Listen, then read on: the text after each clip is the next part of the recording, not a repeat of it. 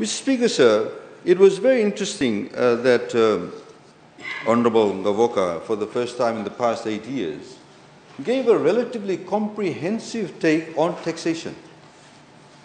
And obviously we know where that comes from.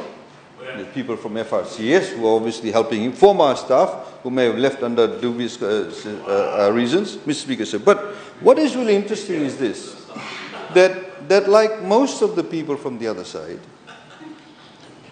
there is no rationality in the policy.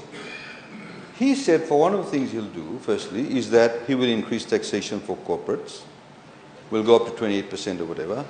Then all foreign companies will all go up to 33%. So we would like everybody in this country to know, all businesses, large or small, small, micro, medium, whatever, you'll pay 28% tax. Those who are even exempt will pay tax. And we also want all foreign companies to know that they will now pay 33% tax.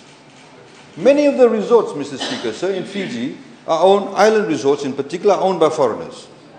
So we want them to know, we want their staff to know that they will all pay 33% corporate tax. And let's see what will happen after that.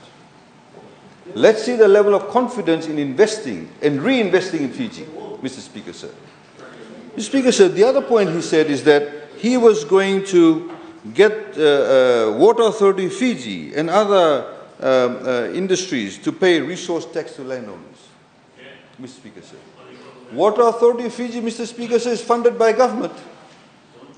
It's funded by government, sir. So the government will be funding this tax. It's not a private entity.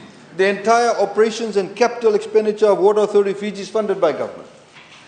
And, of course, Water Authority Fiji is not in Laos. So, how will the Laoan people benefit from this? There may be more resources used in one particular province than some other provinces. Will they get a larger chunk of the tax? What will happen to those people who don't actually have those industries in their provinces? Will they get the tax? Will the people who have more resources being used by these entities say, hey, you give us the bulk of it? Guess what it's going to do? It's going to lead to provincial differences.